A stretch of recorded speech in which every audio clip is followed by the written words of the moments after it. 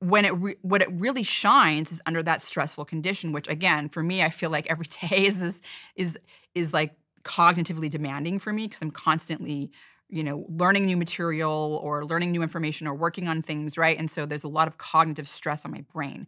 And so I feel like I'm constantly under that stress. And that's where getting the creatine in your brain helps you make that energy quicker. And so that's why, like I've had, been jet lagged and have to give a talk at, like 5 a.m. in the morning, my biological time after not getting sleep. And I've done like 25 grams of creatine and it's insane how much it helps me. Again, it could be placebo because I'm anticipating that effect, which is fine. Placebo is a real thing. It's great. I'm all about it. But there's some evidence also that this works, right? That the creatine is helping with under that sleep deprivation and that stressful condition. I was reading about a study in 2025 where they gave creatine to people that had depressive symptoms alongside CBT training.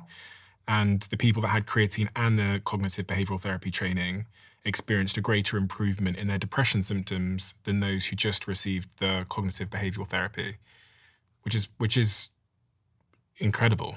It's fascinating. I mean, depression is a type of brain stress, right? I mean, we know inflammation plays a role in depression. We know oxidative stress plays a role in depression.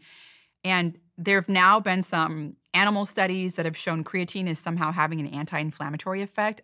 That hasn't all been worked out.